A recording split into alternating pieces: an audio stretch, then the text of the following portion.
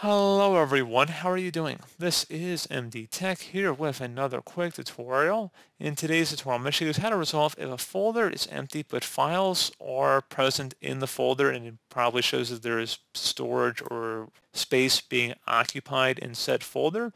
So let's just say, for example, we had a folder open here and it says that there's maybe like a gigabyte of space being used, but you don't see anything in here.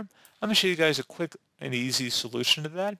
So there's a good chance you have hidden files and folders disabled from viewing. So in order to resolve that, select the View button and select where it says Show. And then where it says Hidden Items, make sure that is selected. There's a little check mark next to it. So if not, you might have to make sure that that is check marked. So you might have to check mark Hidden Items here and make sure that that is selected, and then hopefully you should be able to see it from here.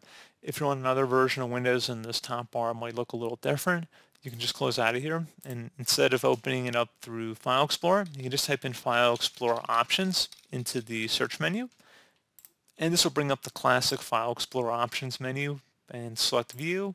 Underneath Hidden Files and Folders, select Show Hidden Files, Folders, and Drives, and then you'd select Apply and OK. And then that should pretty much be it. As always, thank you guys for watching this brief tutorial. I do hope I was able to help you out, and I do look forward to catching you all in the next tutorial. Goodbye.